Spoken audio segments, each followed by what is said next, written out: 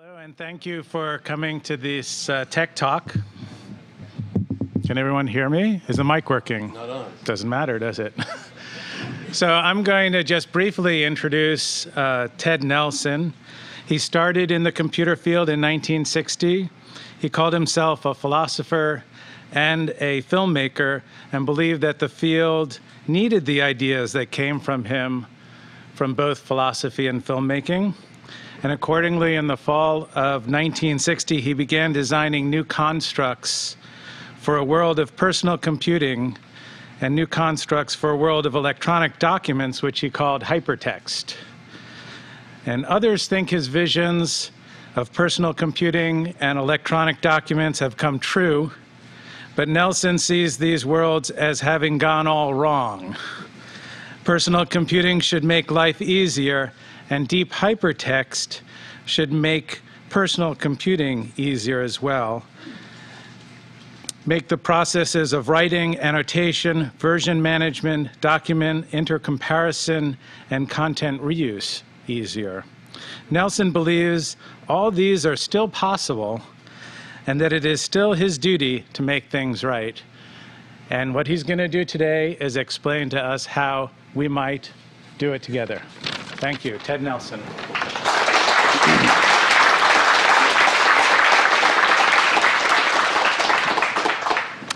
I'm very pleased that Google has announced its objective as organizing all the world's knowledge. That's always been my objective too. But the approach I've taken has gone in very different directions from the computer world. One of the things I've discovered is that the clearer your vision, the harder it is to explain. Because that means there are more and more details for the other people to assimilate. My dear friend Doug Engelbart has this same problem. In fact, a lot of us old-timers have the problem that nobody sees the way we originally thought it should be. And like Doug and various others, Ken Iverson, Al Bork, I continue to work on my original vision, trying to ignore the misunderstandings that have produced the present world. I believe that, and I have not tried to exhume all my notes, but there are notes I have in profusion. I believe that in the fall of 1960, essentially within 2 or 3 months of starting a computer course, I had a whole vision of a world of personal computing, an industry of personal computing which would change the world, because it was obviously clear that the computer screen would be the home of human work for the indefinite future. Now, there were very few at that time, but hey, I had brochures from Digital Equipment Corporation that showed screens. I'd seen NORAD pictures. What more do you need?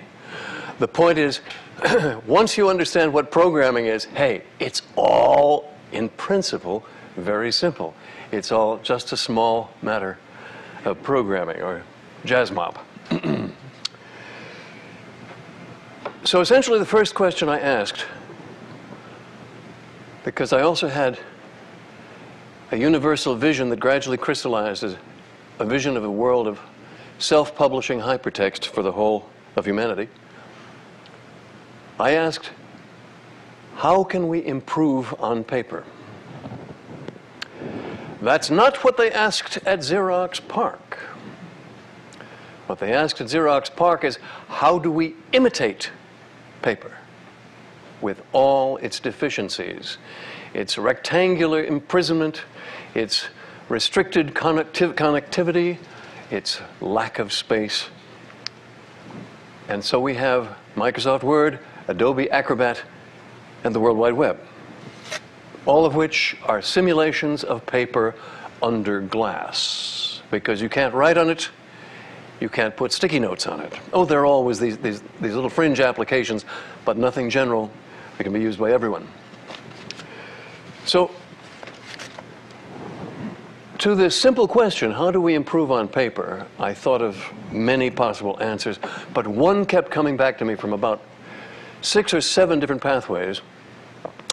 We can keep each quotation connected to its original source.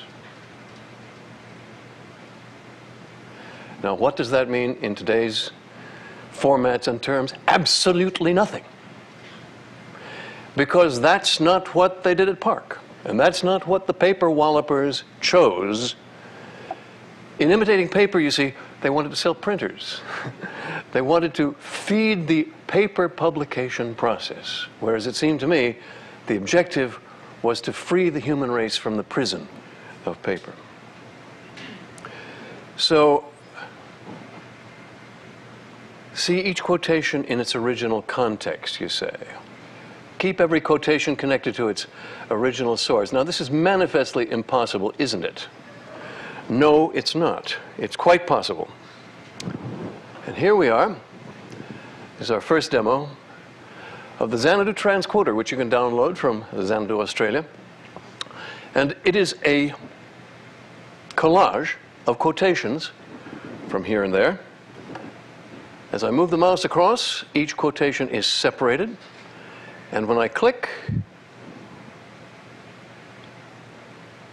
there's the original context. Okay? We'll do it again.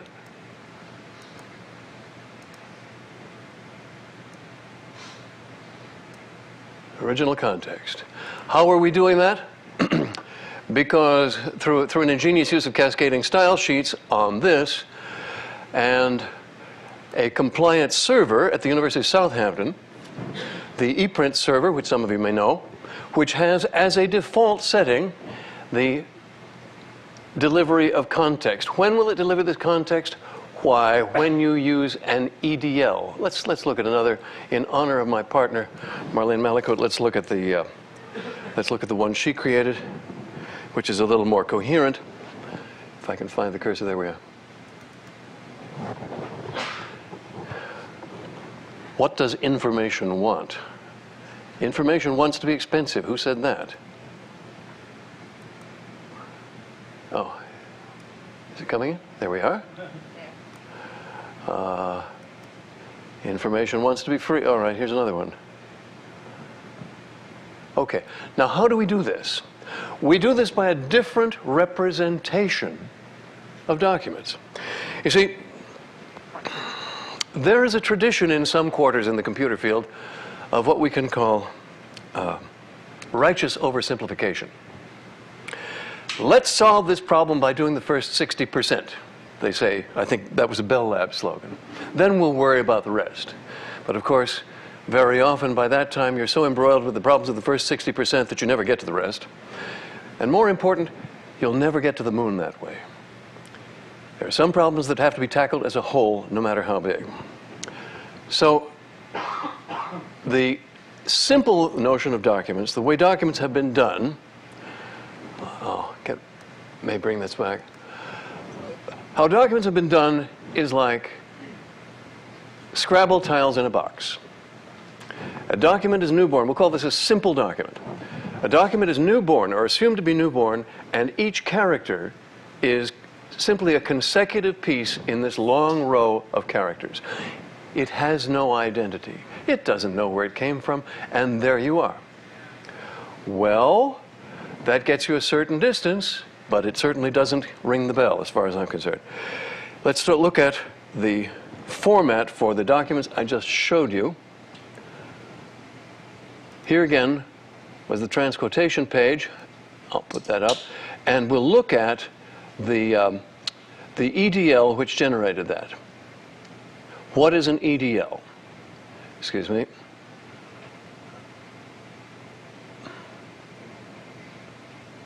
I have to find it on the net, sorry.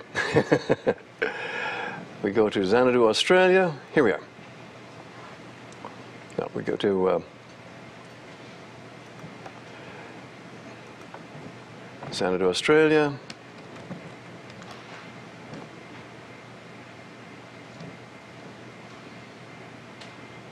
And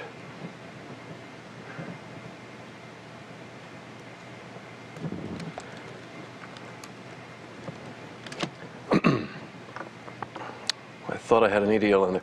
EDL is a Hollywood term, and it refers to edit decision list. If you make a video, if you make a movie, You take your footage to the so-called offline editing system, and there you transfer all the footage to stuff you can view on the screen. Now you rearrange it and choose the final or semi-final structure of what you want to show. It then spits out a floppy disk or puts something on your thumb drive, which is the list of shots, one at a time, that will generate the actual movie you want. You then take that list of shots to the so-called online session, and it copies all the video shots onto the final tape. So an EDL is a listing of the portions to be put together. Now, this is only done with video and movies at the present time, but in fact, so here we are. Here's the EDL for what I just showed you. Coming at us.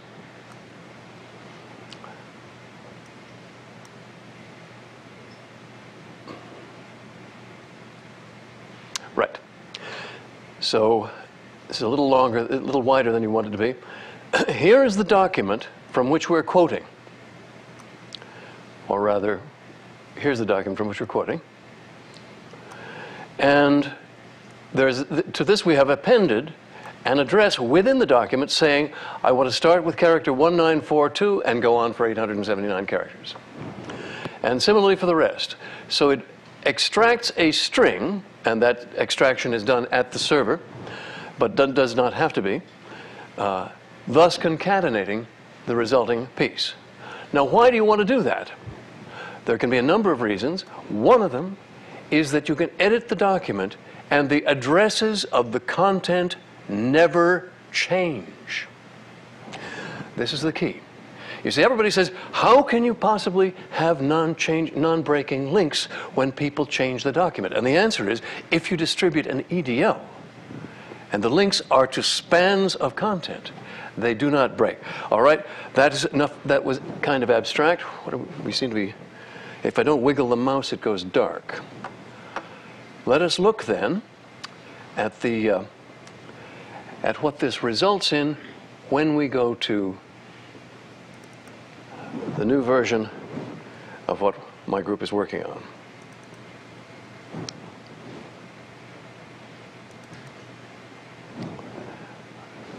There we are. Okay. I'm one of those people who keeps clicking when things don't happen, and that's not always a good idea. Okay.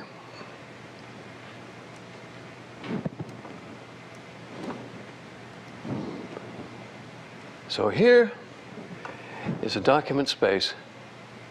Let's see. Running two windows on a screen takes a little more skill than I have.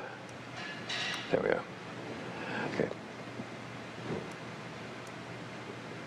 Here is a cluster of documents. If we had a nice fast graphics machine, we'd see much better what's happening. Hundreds of millions, I think. Anyway, millions of teenagers have wonderful graphics software, and they get fabulous response, but nobody's been using this kind of thing for documents.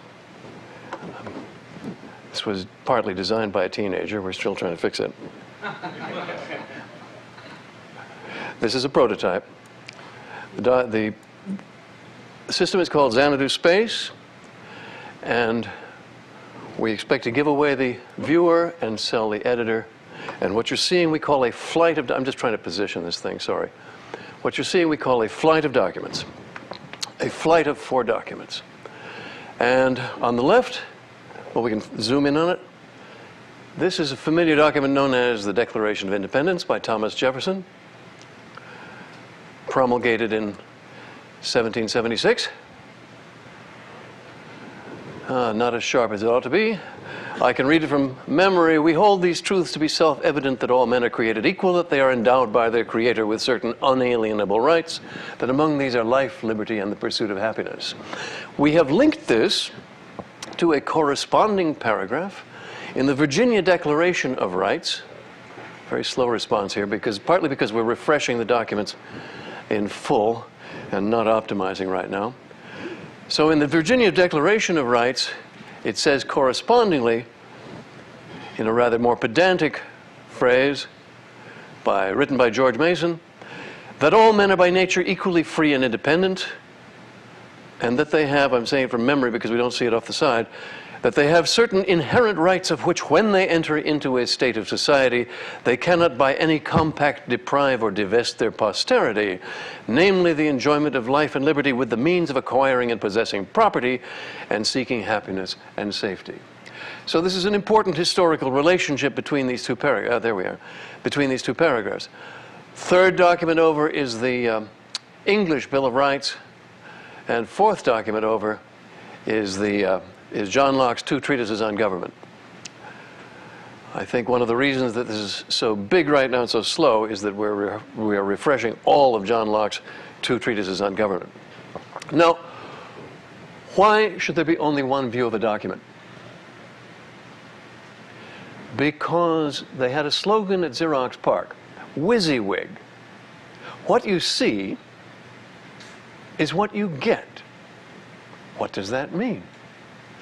It means what you see on the screen is what you get when you print it out. This sneaky phrase propagandizes turning the computer into a paper simulator. If we want to do more than you can do on paper, WYSIWYG won't allow it. And I think we should have as many views as the user could possibly want. For example, rolling up a document in a ring. For example, seeing them lined up at the top or seeing them lined up according to the link. And by the way, we're saying not link here, but flink for a very important reason. These have no relation whatever to HTML links. HTML links are embedded and therefore can only point outward. They cannot overlap, and they have no types. Need I? Well, you can read my apology in New Scientist last summer for any part I had in creating HTML links. Because I think this is one of the worst things that's happened to the human race now, that everybody thinks that's what a link is. Okay, so these links are first-class freestanding objects. They are applied to the content by the addresses, the stabilized addresses of the content. So you can have any number of overlapping links of any type on this document, on any of these documents. I propose to you that this structure is a generalized structure for all media, not just for text, but for audio, for video, and we can fit in everything else. Not just this view, of course, but the fact that what we allow parallelism and intercomparison. So let me go back a little bit in history to intercomparison. Here's a picture from my very first published, or pardon me, I guess it was my second published piece, but it was for the ACM National Conference. I was, what, 24? And all the computer scientists in America were there, I think, in Cleveland. And I called this zippered lists. And what does it mean? It's rather more abstracted than... I see it now and I realize why people had difficulty understanding it. The idea is you're going to compare two things side by side. And they're set up in advance for comparison side by side. And this one is connected to that, and this one is connected to that. So when you bring them together, they line up, so you see the corresponding parts and the differences. So this notion of intercomparison side by side has been the center of my designs for the last 46 years. And it seems to me, if there's one thing the web doesn't have, it's the ability to intercompare things side by side and see the differences and to annotate them the way they ought to be annotated. Yes, there are a lot of local annotation sites, but nothing general. So this is that's one view of it. Now let's generalize it slightly. Yeah, I've got to change the magnification. Good old Adobe Acrobat. paper what? There we are. Yes. Sorry. Magnification didn't change. Okay. Magnification did not change. Thank you.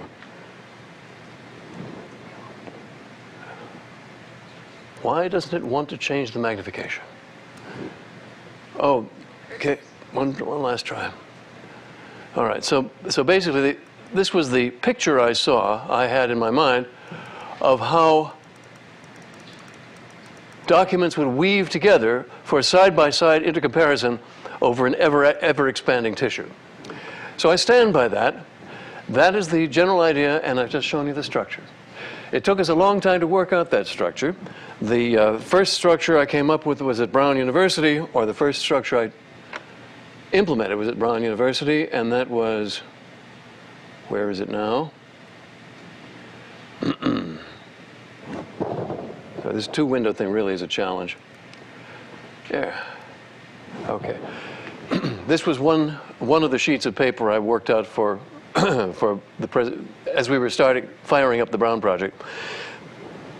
But here we see essentially the hypertext we know now, except that's with direction. That's without direction. There's another one somewhere in this complex with the arrows. So this was the simplification I came up with in 1968 because the guy at Brown was in a hurry. But my team with the Xanadu project, as far as I'm concerned, came up with this true structure of documents in 1981. And that's what we're working with now, and that's what I've just presented to you. Essentially, we can fulfill all of these criteria, all of these separate objectives of a document in one structure. Nothing is embedded, not even formats. Links are applied from outside. Links become user selectable. And transclusions are not tracked, but discovered from the addresses. So let's talk about transclusion. It seems to mean two different things. If a document sends for a piece from somewhere else, I call that transdelivery, because it is coming from the other place.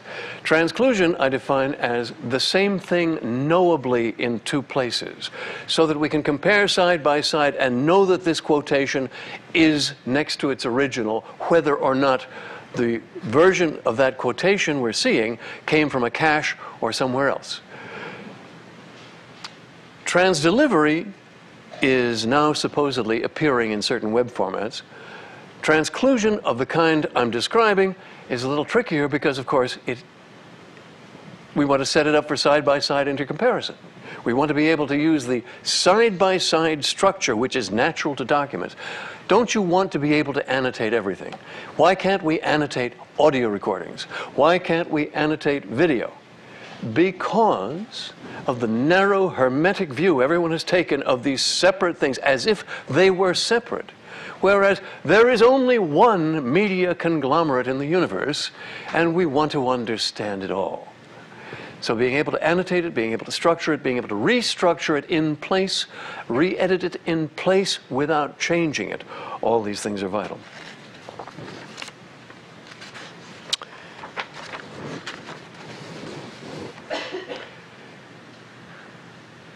Why do we want to see what contents are the same? Well, some of us are more scholarly in orientation than others, but I have an anecdote. I was once editor of a magazine called Creative Computing, and someone submitted a paper on the Smalltalk language. Now, I had been irritated by the way that Smalltalk was being hoarded by Xerox PARC. They were not giving out information about it. And Alan Kay had an article in Scientific American about Smalltalk, which I thought was pompous and otiose and difficult to understand, whereas this new article that was submitted to me was clear, on the button, and excellent. So I ran it. Guess what? Some bozo had retyped Alan Kay's article, changed every instance of we to they, and submitted it to Creative Computing magazine, and I had not recognized it. Why was it so much better written than Alan Kay? Because something had changed in me. And if I were not able to know these articles were the same, I would not have had that lesson. Of course, the guy who wrote it really got a lesson. Both Alan and I wrote to his academic department asking for mercy for him, but he was out. So I believe that being able to master and understand the relations of documents and their history is very, very important. And this kind of recognition of where things come from, which we do not have as a facility and therefore don't miss. If we had it, what could we do? The idea that next to every quotation, you can see its original context anytime you like. The idea that, okay, you watch on the TV excerpts from movies. I want to say, hey, I want to see the rest of that. Keep going. Why can't we do that? You want to be able, I would like to be able to take a DVD and re-edit it. It's my DVD, okay? I can create a new list of the pieces in it, see them any way I want. Maybe some people won't like that till they see a new revenue stream. The point is that we want to give people control and understanding of all media. And right now, the extremely limited formats that hold us back, I think, need to be shaken a little bit. Now, I spent the 1990s, partly in Japan, trying to understand the world of the desktop as it was evolving and the world of the web and see how I could fit my stuff in it. I'll show you one example, which we called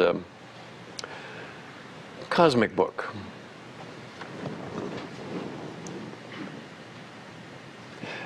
I proposed in 1972 that we should have side-by-side interconnection between hypertext documents.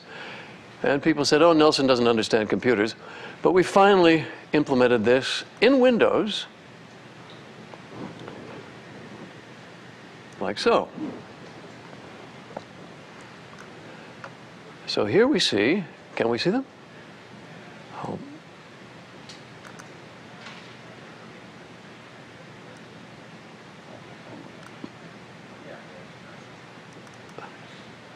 Huh. Are we not seeing the lines between them? Well, dang. Okay, I think maybe I've got too many applications open. All right, never mind that. In any case, that's the lesson. You would be seeing, if this were working properly, you would be seeing a line between this and that, between each of these separate windows. I guess the machine is overloaded. But that, basically, the difficulty of implementing this using Windows tools and using a standard Windows windowing methods made it clear to me that I can't work that way. And similarly for the web, that nothing I want to do can be done in the web browser.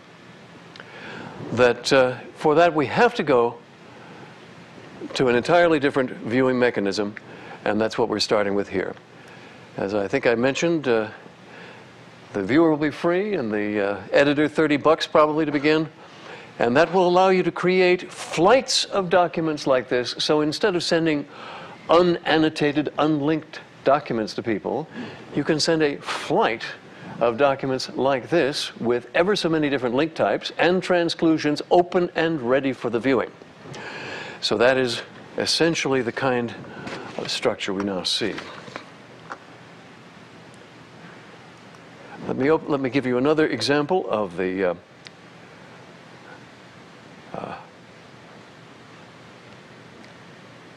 Xanadu space structures.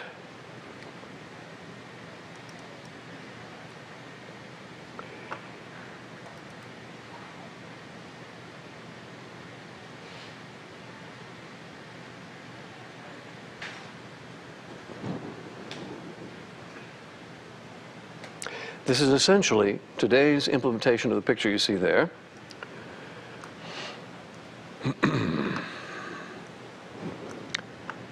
Pull at it.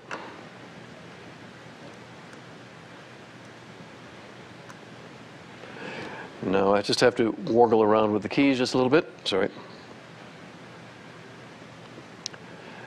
turn it. Sorry.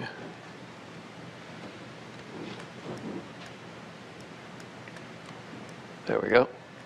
Okay, here we have 3 documents that were just lying around my computer, and we have created a little transclusive table of contents here. I'll zoom in on it.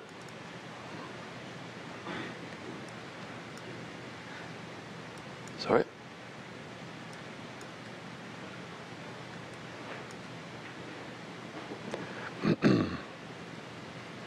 So this consists of a series of headlines transcluded from the actual document. So the words Xanadu space, hypertext, transclusion, and so forth are featured on it. All it is a table of contents for going around the others.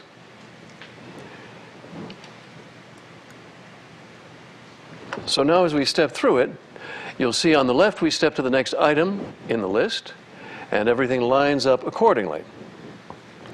Now, if you're like me, and if you're like some writers, this might be the current version you're working on, this might be an outline, and this might be all the stuff you'd like to work into the document if you have time. So this structure keeps them lined up side by side by side in the way that other documentary structures do not. So that is just a hint at the kind of working mechanisms we can build with this. Now, it seems to me this would be very useful for programming. Conventionally, programmers embed their comments, embed their labels and so on, but there's no reason that these can't be side by side for a simpler way of reading the contents. So this gives you a different way of seeing and manipulating documents using transclusive table of contents. So in this infrastructure, everything is a transclusion, meaning that all you have is a series of pointers to spans. They can be local spans of text, they can be remote spans of audio, etc. These to be composited in the viewer. The links or flinks are then attached directly to the addresses of the content, and so it must be selected by either those who are constructing the document or by the user who only deigns to turn some of them on and some of them off. But this is a highly generalized mechanism and need not be restricted by any particularities of the structure. Now this leads to the copyright solution I've always wanted. Here was my idea in the fall of 1960. And again, as I say, as an early adopter, I was always an early adopter. At the age of 6, I guess it was, I sent for things you strapped on your shoes that had springs, imagining myself going down the block at an enormous speed, and immediately sprained both my ankles. When I was 12 or 13, I dreamt of having my own Earth satellite. So when everybody was when most people were astounded that Sputnik went up in '57, my view was, what took them so long? And I've always wanted to make life more convenient, make life easier, and increase human knowledge. So I was very cynical. As a young man, I thought, God, there's no hope for politics. There's no hope to change the economic system. There's certainly no hope for the educational system. What can I believe in? And then I discovered the computer. Wait a minute, now we can make people smarter. Now we can make people smarter. So what are the document structures that will really increase human understanding? So the simple hypertext we have now was a part of that, yes, but I think we have to go much further. Now the copyright system I envisioned, and this was all, I think, within the first 3 to 6 months of thinking about this.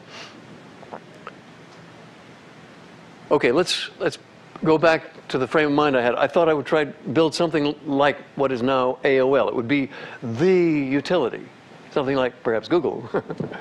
You would sign on and you would publish anything. You would pull out a document, and if copyrighted portions were used, you would be billed for those sections which you then owned.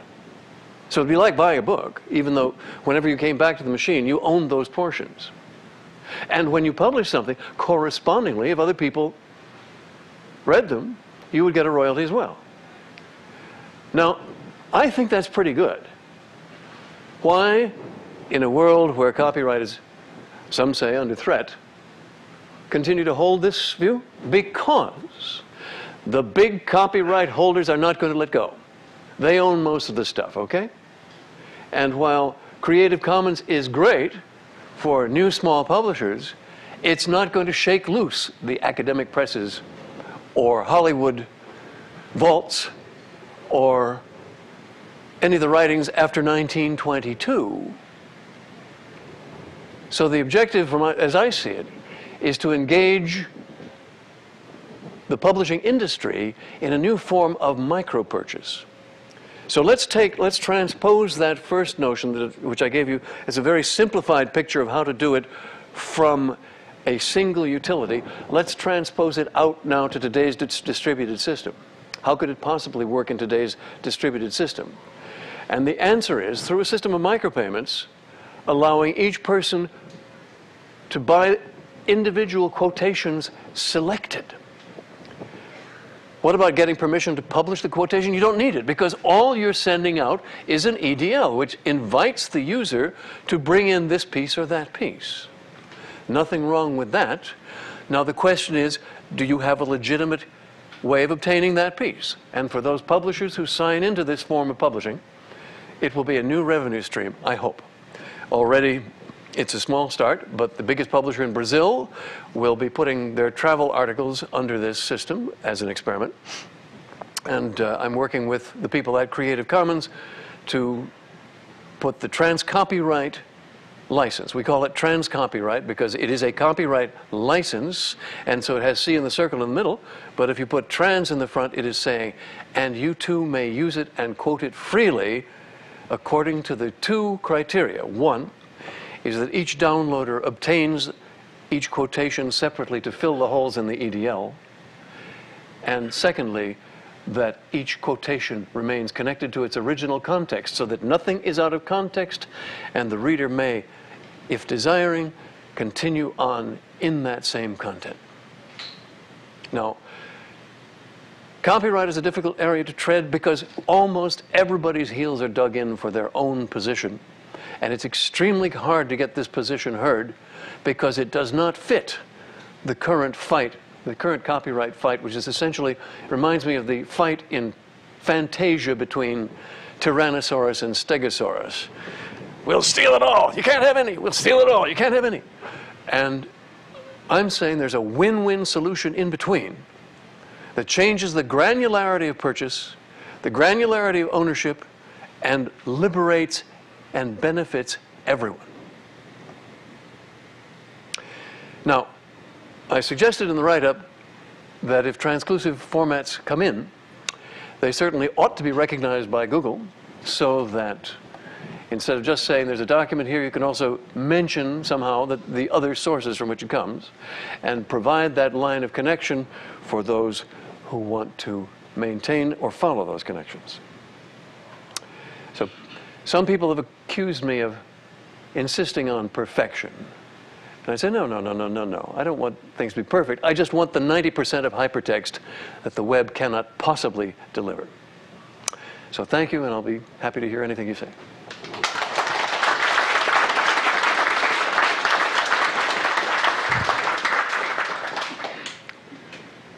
Yeah? When you publish that EDL, who pays whom and how? When you publish the EDL, you have an ISP, and you're paying the ISP to put it there, as with today's web documents. Someone downloads it. If the content is free, then the EDL is fulfilled at no cost. If some of the content is not free, your request reaches the server of the publisher. A micropayment request is then made For the user. to the downloader. And if that transaction is successful, it comes in. I strongly suggest a watermark with a receipt rather than stronger DRM, certainly to start. And I don't favor DRM, but I do hope people can see the benefit of this. Thank you. Yeah. Should I use this? Oh, sorry. Yes. Yeah, sorry. I didn't see the microphones. Thank you. Yeah. Okay. In transcluded content, how do you deal with derivative works that want to take content from an original source and change it into something new that is still related to the original source, but is not an exact copy of it? Well, that's something else. That's a corresponding and counterpart structure, and whether or not it's a copyright violation is none of my business. That's the problem of the rights holders. If we want to register it, then you create a link that says this is a corresponding. This portion corresponds or should be compared to this. One thing I did not understand was the way you referred to things. You talked about character positions. About what? Character positions, yeah. And this creates for me a problem, because it means that if I want to make a document available for transclusion, that means that I have to promise to keep it available and unchanged for all time. Mm-hmm. Because if I change one character, then all the quotations change. No, you change it by EDL. You distribute an EDL, which then makes that... I'm talking as the guy who holds and controls the original text. Yes. That the EDL is pointing to. Yes, but then your next version that you promulgate is also an EDL. We regard that original source as a source pool, and then you do another version. You do it as an EDL, so that the addresses don't change. So the original has to stay changed. That's the concept. Forever. Yes, but it does not restrict your changes. It only restricts the way in which you distribute them. Okay, thank you. Hi. So what lessons from the adoption of the web do you think can be applied to the Xanadu system?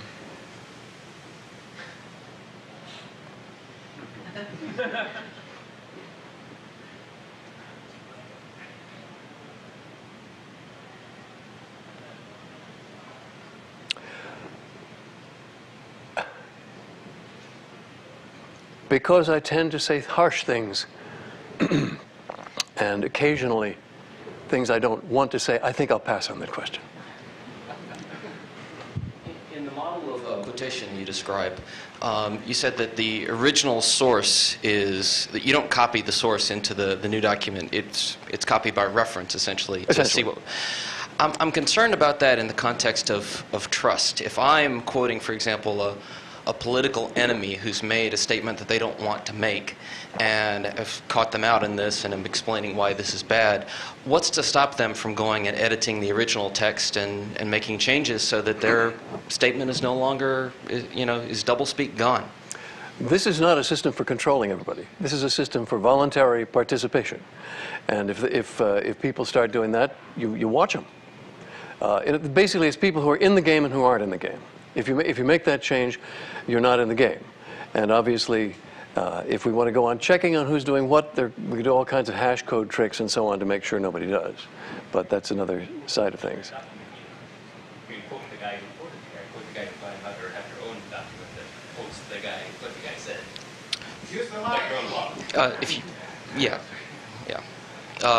So he was saying you could quote the original person. There are the people behind me, but the essentially you're saying if you're not playing that game, you're going to need to start including text directly. The issues are the same regardless. You can use these same methods on net and web material. It's just that the tracking issues become more difficult. For people who are within the game, it's a matter of administration and pragmatics. For people outside the game, it gets more complicated, but you're still using the same methods of tracking and address equivalence and caching. How do you know who's in the game. Anytime you set up a system like this, especially when there's money involved in micropayments, you'll get a humongous community of spammers and people who try to get you to make money off you reading spam. That's a very good point. I won't pay for spam, and the question is, how are they going to attract me to spam? I used to read a lot of spam until I figured out that it wasn't worth it.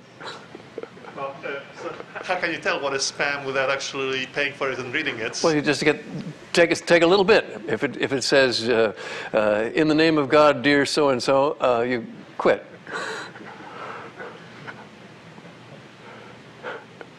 I have a question about your impression of, I think, a fairly famous paper that came out in about 1968 by Dijkstra on the discipline of go-tos. Go-to statement considered harmful. Yes. I was wondering, when that came out, what was your take on it? Did you see it relevant to things you were working on? I bring it up because I think it has, there's a lack of discipline. You talked about the internet. There's a lack of discipline in terms of forming links that, going back to Dijkstra's paper, I think he called for a discipline within programming, and I see sort of an analogy there. Well, you might look at my piece called Embedded Markup Considered Harmful, which ran in the XML journal a couple of years ago. I applaud what Dijkstra was trying to do. And what we had was first structured programming, and somehow that segued into object-oriented programming. But I don't know whether that gave us any lesson about order or not, because object-oriented programming ain't standard neither. And the hopes of unification that it seemed to promise have gone away. But still, those of us who try to simplify and clarify take inspiration from it. Thank you. I was wondering if the system had any notion of, so you have a notion of like different versions of a document, I suppose, where you publish a different version. This is following up on a question about 3 questions back about somebody changing the original source. And in some cases, you can release a new decision list and or a new EDL, and that's the second version of the document. But what about when the original version of that? So all of the clients who are quoting the original version of the document are still quoting the original version, right? Because these are all like character precision based. Right. Now, obviously, we can move on to optimizations, which say, okay, now after version 6, we're going to go to a new base addressing thing. So it's not locked in cement. I should tell you that the versioning scheme we have is rather more simple than anybody else's, which is just saving every editorial change so that you can roll back and forward in time and also go sideways. This was implemented by Kenichi Unai at Keio University under in one of my seminars, and it works beautifully. And so we are re-implementing that so that you'll be able to get an EDL for past, present, and sideways versions, and also to transclude from one version sideways to another. Maybe that's the question I'm asking. What I'm interested in is if you have links to I'm interested in a particular piece of information in the document, not necessarily how it's laid out in a particular, in the context, but I want that fact. And say that fact in the original document is discovered to be wrong, to be incorrect, or to be slanderous or libelous, I guess. And that original version needs to be changed. Does the system allow for me to reference? Notice that you can rewrite it. You take that EDL and you change the parts you want. Now, how does anybody know you've rewritten it? Well, there's the intercomparison facilities. That's one of the things. One of the things we had to drop from the Xanadu, the older Xanadu structure, so that finding automatically that you've changed that version would be very difficult. Whereas that was also part of the spec in the 1981 Xanadu. But being able to, the fact that you can put a note on a document saying, I have changed this and you'll see my better version, could be beneficial to everyone. Well, what about, so say I don't know the performance specifications of a particular car, say of a Jeep, the Jeep FJ, or the Toyota, whatever, the FJ Cruiser. So with the outward pointing links, I can point to a page that says this is where the specifications are, and that's the authoritative source. Whatever they say is what I believe. But with these flinks, I'm taking a particular, incarnation of those specifications, and I'm tying my document permanently to that particular incarnation. Wait, first of all, the distinction between the EDL and the flinks. The EDL is the content which is collaged underneath, and then the flinks are any relationships or structures imposed above. Whether a source is authoritative or not is a social issue, you could say, social and political issue, which will not change. And whether they have posted a thing, whether Toyota has posted it, versus whether Joe Bozo has posted it, still becomes an issue. And I think that is separable from the structure. Is that helpful, Roy? I guess what I'm saying is that a flink is, as I understand it, a flink is a reference to a particular subset of a particular version of a document. No, a flink is any relation or structure which you wish to superpose, so that a marginal note, a comment, or a jump link, a vanilla jump link a la the web, all of these are represented by flinks. But they are logically different in that their inclusion in a document is nominal, so that they may or may not have been born in a document, but they may come from some other document, but all of this is visible. It's a discussion. Thank you. Since it is turning into a little bit of a discussion, what I'd like to do is thank the speaker and invite the other questioners to come up here, have a discussion. Well, I have one question I think everybody might be interested in. Go ahead. Given you have this system, how do you get the existing corpus of paper documents into it in a reasonable way? Well, that's a political question if there ever were one.